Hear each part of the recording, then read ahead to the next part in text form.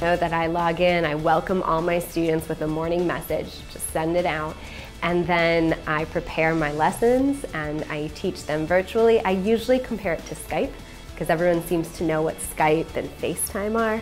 And then I explain that instead of just one-on-one though, it's a whole group of us. And then I explain how we can bring things up on the whiteboard and they can actually draw on it.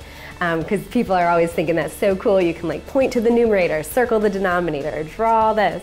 And that usually helps them like picture it. And I usually go on to elaborate how it's a hybrid between building modules, very much like web pages for students to learn from, but also video chats is usually what I tell them. I teach through video chats. Tell them that we have an online program, kind of like a website. Students log in, they see lessons that I have posted there, and then the way elementary is set up, we have a virtual chat every other week. So I actually meet with students, I can see them, they can see me. We have cameras, I demonstrate for them, we ask questions, we have great discussions.